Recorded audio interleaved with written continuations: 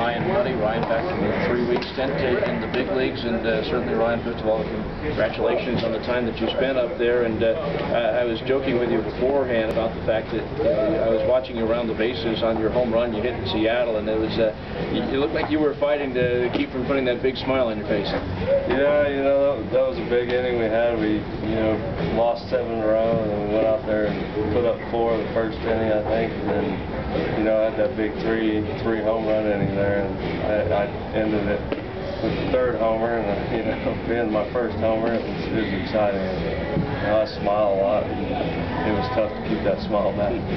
Yeah, because if you smile too much, that next time at bat, you get one right between the numbers. Yeah, exactly. Luckily, that homer knocked him out of the game, and we got to see somebody else. That was a fun time. Of course, you weren't exactly facing a slouch in Felix Hernandez, and it was an absolute rope. It wasn't one of those towering fly balls. That one got out in a hurry. Yeah, I squared that one up perfect. It was one of them ones where you couldn't feel it off the bat. I didn't think it was going to get over the fence, and I hit it so low, but it ended up getting over. I was pretty excited. From the standpoint that you're up there for quite a while, probably your longest stint, certainly in the middle of the season. You've been around the game so long. Is there anything that you learned from that that you take from the 3 weeks you spent there to what you're doing here? Yeah, this year, I got to go up there early, and I just relaxed this year. Finally, being my 4th time getting to go up there, I just really focused on relaxing and just playing as hard as I could, taking 1 pitch at a time, and that's what I'm going to continue to do here. Every opportunity I get to get in there, just taking 1 pitch at a time and play as hard as I can.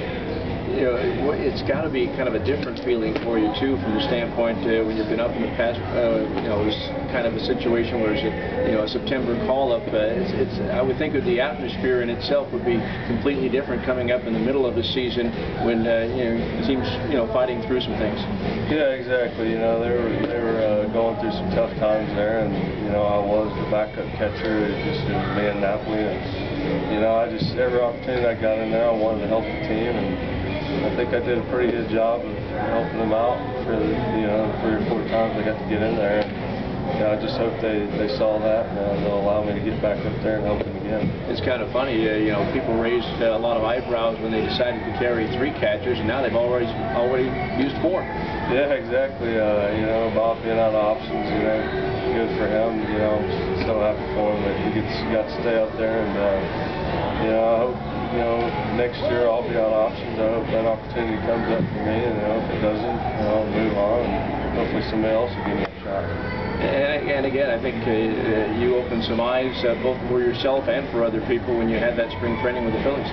Yeah, exactly. I was kind of low on the depth chart here, and getting Rule 5, that really helped my career out positively, and I think it opened eyes up over here that I can catch, and I think they know that, it's a log jam there, and I just got to bide my time, I guess. Before I let you go, I got to go back to the home run. Which is bigger now in your memory bank, that home run or your game-winning bottom of the 11th double against the Yankees on national TV? They both rank up there at the top, Certainly, we all like to hit home runs, and I think that was one of my better ones, I think.